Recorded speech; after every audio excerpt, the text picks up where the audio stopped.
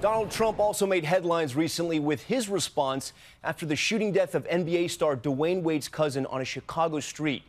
Just today, a new measure of that violence in Chicago in August. The police recording 90 murders, 384 shootings, 472 shooting victims in all. Again, that is just in 1 month.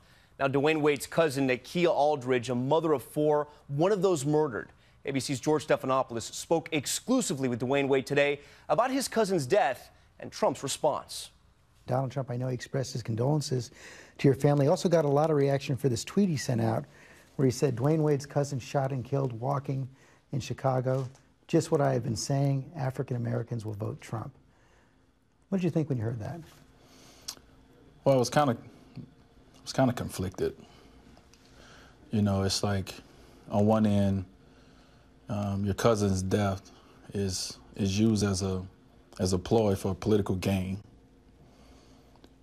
On the other end, it's a national story. It goes back to that for me. I want eyes on this city.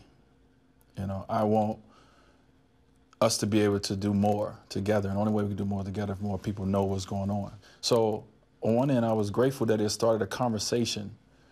But on the other end, it was just a bad taste in my mouth because of, you know, of what my family is dealing with and what our city of Chicago is dealing with. And it looks like it's been used as a political game. And George, will have much more from that powerful interview with Dwayne Wade tomorrow on Good Morning America.